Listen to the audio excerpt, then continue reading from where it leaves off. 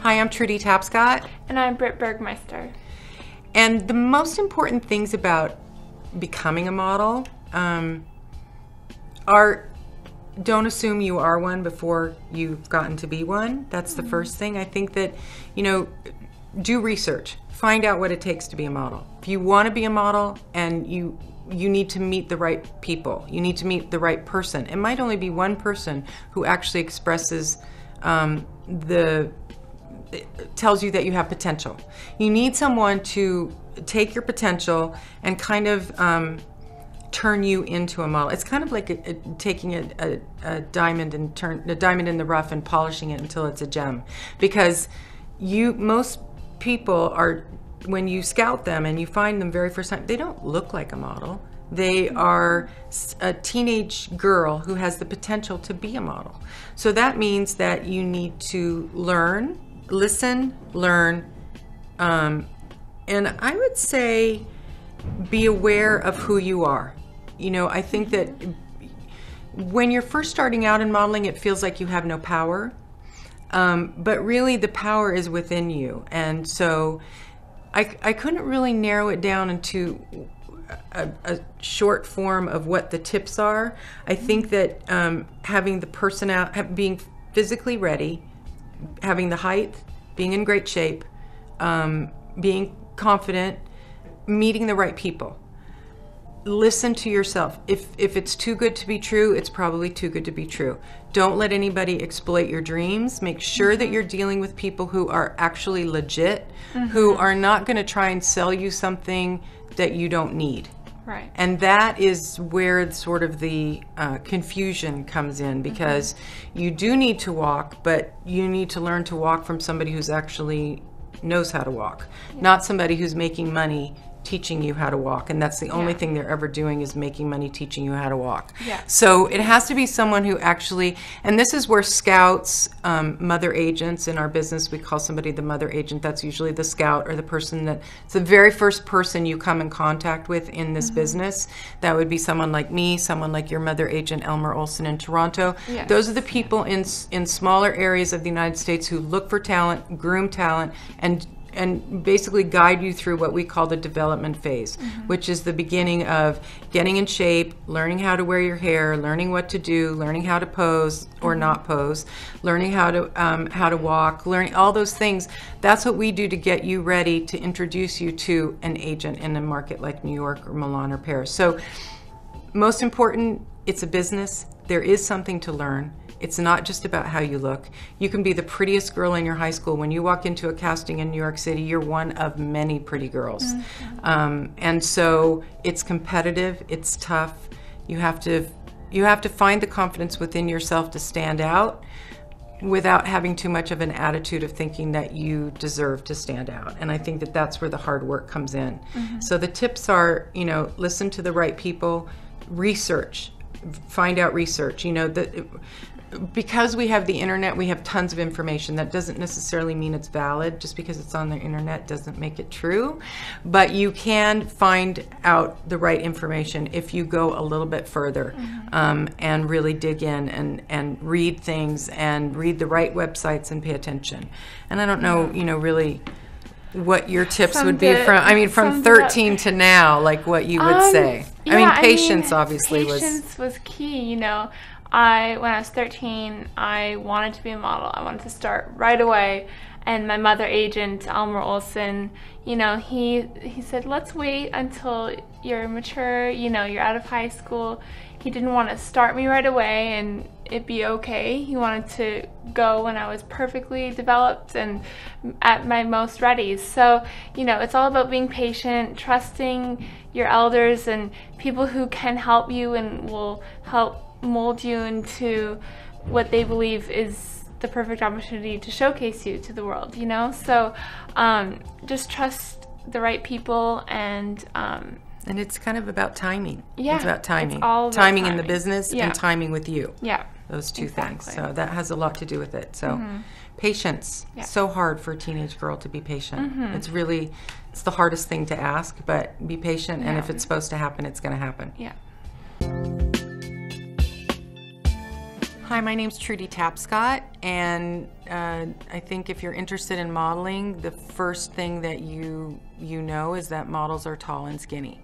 So the first question is, how tall and how skinny do I have to be? And the answer is, depending upon the type of modeling that you're doing, height is important, and being skinny, in good shape, and healthy are important. No one in the business that is a legitimate agent is going to tell you to starve yourself. But if you photographically on film don't look good, then that's something that needs to be talked about. Maybe you need to lose 5 pounds. Maybe you're retaining salt. Maybe you're, but really it goes by measurement more than weight, because it's a fit issue. So you have to be able to fit the clothes. So if you're not in the size that you can fit into the clothes, then the designer can't hire you, because there's only one. It's not like you go to the department store and there's all sizes. There's one size and there's one look. They're trying to sell that look to all the buyers all around the world so that they can produce it. So that's why the fashion show is 6 months in advance. They need to know what's going to sell, what's of interest, so people, what they like. So you have to, that's been created and designed, and it's a certain size. Height is, the clothes, the length of a model, the proportion of a model is what a designer is looking for, what a casting director is looking for. So height is important.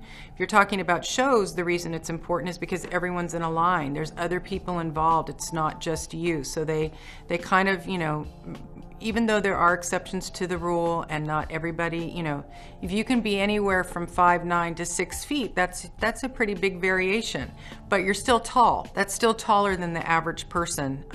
At least in America, that's taller than the average person. So, modeling is not the average. You're not supposed to be average. You're supposed to be something that people look at and sort of a fantasy of what beauty is. So you have to be thin and you have to be tall. Those are the things that matter in the business. But you also have to be healthy. You could be a tall, thin girl, but there are thin people that look too thin. And I think that, you have to be able to, some people, their body is naturally thin. If your body is not naturally thin, you can't starve yourself to be that skinny person. It all goes back to what type of model are you? Because if you are someone who's going to model athletic clothes, then you don't want to be as skinny as a model who's modeling fashion. So, because you don't look necessarily athletic. I think that, there's two things that are not true about models when it comes to weight. And that is that they don't eat and they starve themselves. I think that they limit their intake when it's before a fashion show season.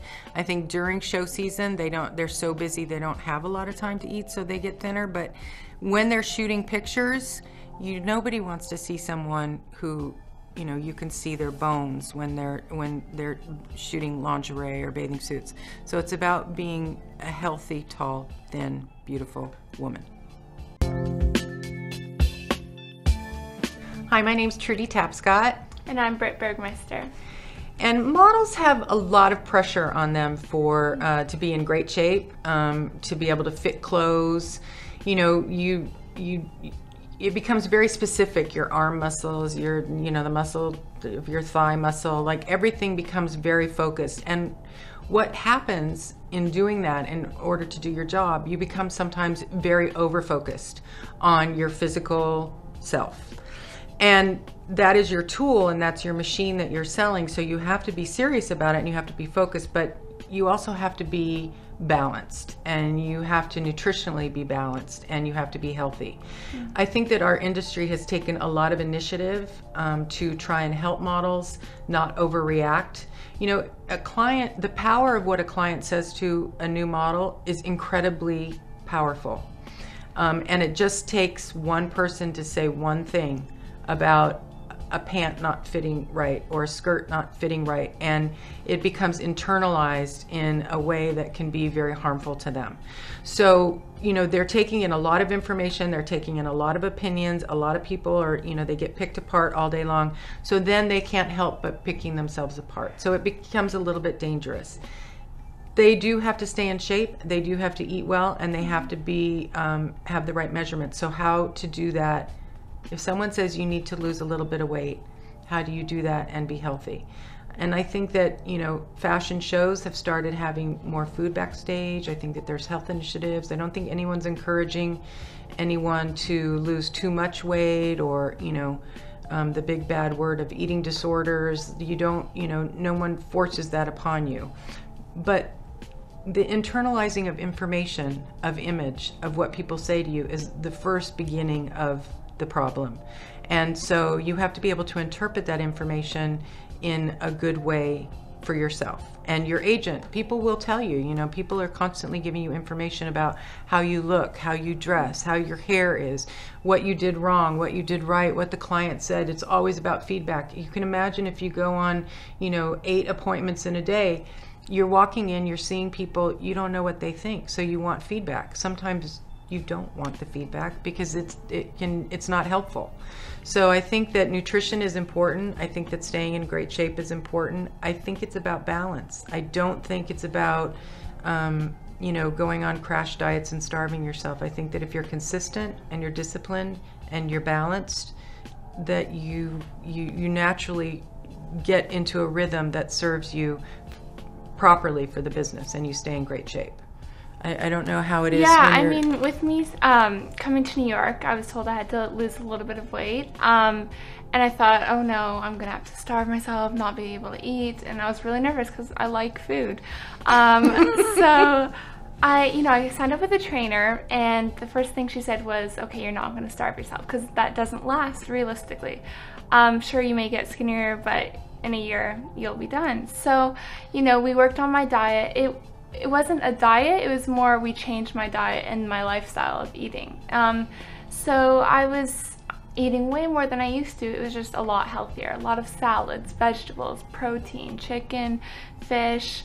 And yeah, we cheat sometimes. I have cake every once in a while, but you know, it's about, as Trudy said, balance and working out and being healthy, feeding your body what it needs. You know, I have kind of an athletic body, but I know I try and make that work for me, and my legs will be a bit more muscular than some girls. But it's important not to compare yourself. You're in an industry where you're with the top, like, skinny girls, you know, in the industry. So just be yourself.